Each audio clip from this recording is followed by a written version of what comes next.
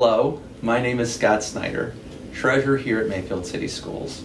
Recently, you received information from Cuyahoga County officials regarding their reappraisal of your property and its potential impact on your tax bill.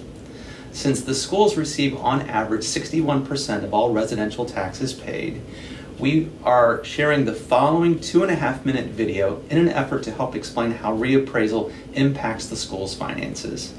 If after your viewing you still have questions regarding your tax bill and its impact on the schools, please feel free to call me at 440-995-7231 or send me an email, and send that to ssnyder, which is SSNYDER, at mayfieldschools.org. Thank you.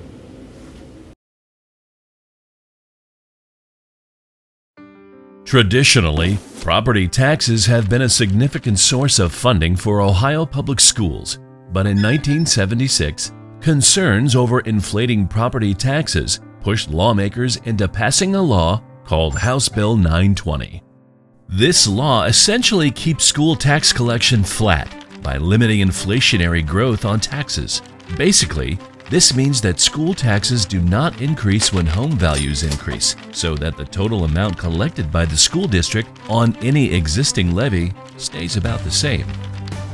There is one exception to this law, something called inside millage, which is the only portion of the tax rate permitted to increase or decrease with valuation. It usually represents a very small amount of funds.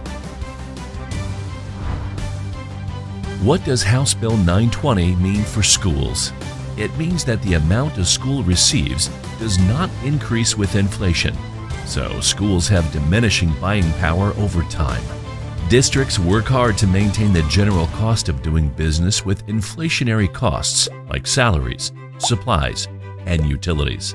But schools do not receive an increase in local funding until a new levy is passed.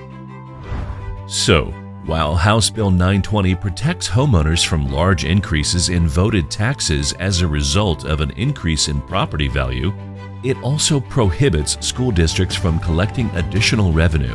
So unless new tax issues are passed, local revenue for schools remains relatively stagnant.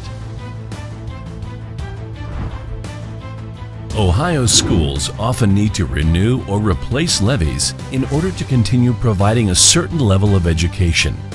Because of this levy cycle, and that is exactly what this is, a cycle, levy collections increase in that first year and then remain flat, while the cost of business typically tends to increase. And because this is a revenue issue, not a spending issue, additional funds must be requested or cuts must be made once the cost of doing business increases to a certain point.